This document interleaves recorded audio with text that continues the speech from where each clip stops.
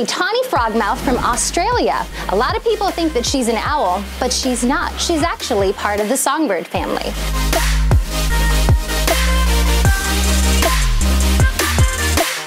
She has a lot of similarities with an owl because she has camouflage. The feathers make her camouflage with her environment. But if you take a look at her mouth, she has a wide mouth that looks like a frog, which is why she has the name frogmouth.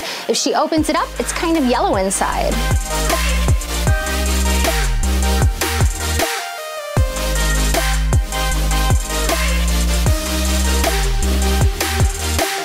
One thing about songbirds and difference of bird of prey and raptors is that she does not have a strong beak made for ripping or tearing, and her feet are not very strong either. We don't have to use a glove with them. She actually tenderizes her food and hits it on a tree branch until it's nice and soft and swallows it whole.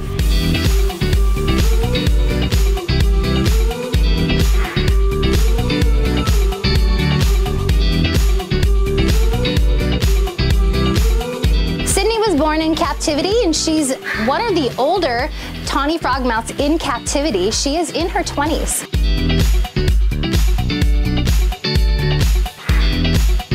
One of the characteristics of Sydney is that she does blend in with her environment, and they do something called branching. So if they're threatened or they'd like to blend in, they will sleek themselves up and they actually look like part of the tree. You notice she blends in very well, just like an owl. She does not like parrots.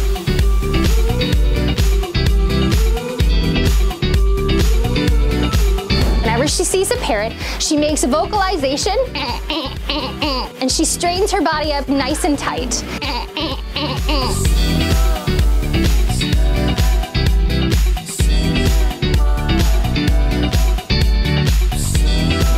She's kind of got it pretty cush. It's like at the Hilton. She has clean enclosure. She's got food all the time, she gets showers, she loves to bathe, and she loves the interaction with all the other animals that are around our department. Now you know Sydney, our tawny frogmouth.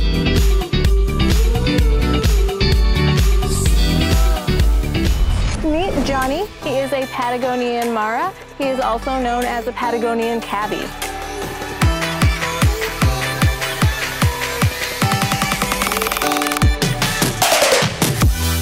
Sue Tacho, and I'm an Animal Ambassador Resources Keeper 1 at the Phoenix Zoo.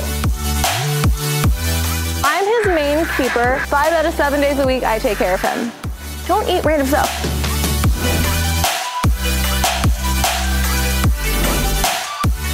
Johnny Longlegs is actually part of the rodent family, so he's related to rats and porcupines. A lot of people get them confused though because of his long legs. They are a lot like hoofstock in that way, but he is still a rodent. When you're talking about comparisons to deer, his legs are very, very close to hoofstock legs, but that's the only thing that really connects him in that way. Everything else is rodent.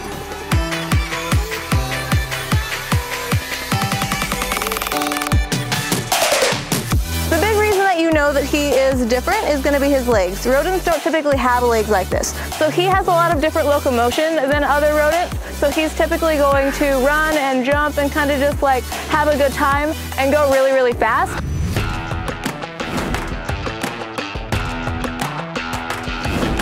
So a thing that makes him really different from the other rodents. Johnny, are you okay?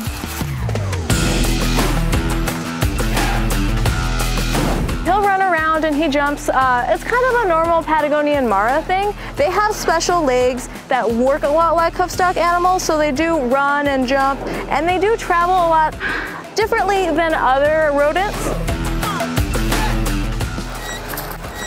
That's the typical sound that he makes. It's mostly like him being excited and pumped. He doesn't really make that sound a whole lot unless he's really interested in something. Sometimes though, I will be doing something and he will make that sound kind of to get my attention, but mostly he just makes it when he's really excited. Johnny is full grown since he is 8 years old. Typically they're gonna get probably about 2 feet tall and like 3 feet long. How big Johnny is.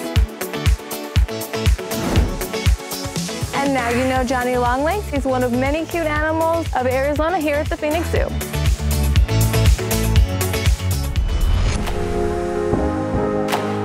Meet Merlin, Harris's hawk.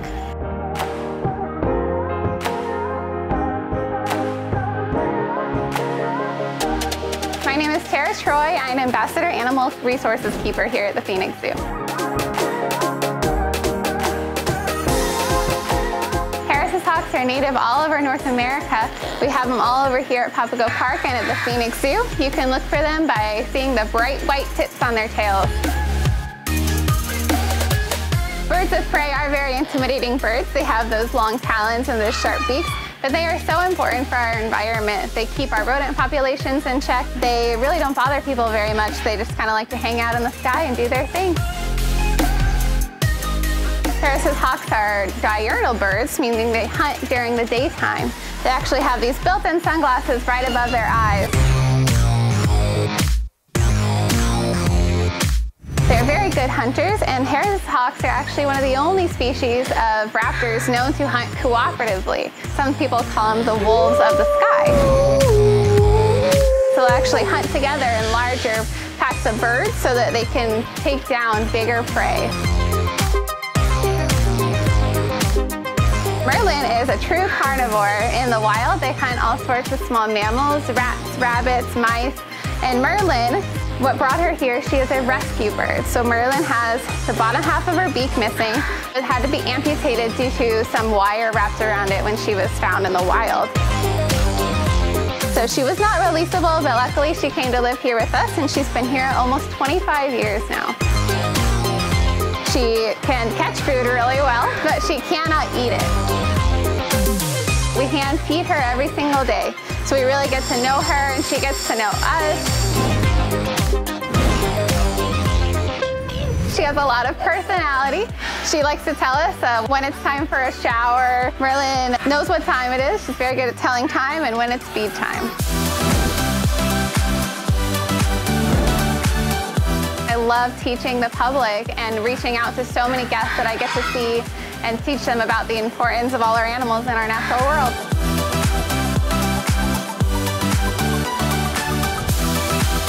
And you know Merlin, she's one of the many cute animals of Arizona.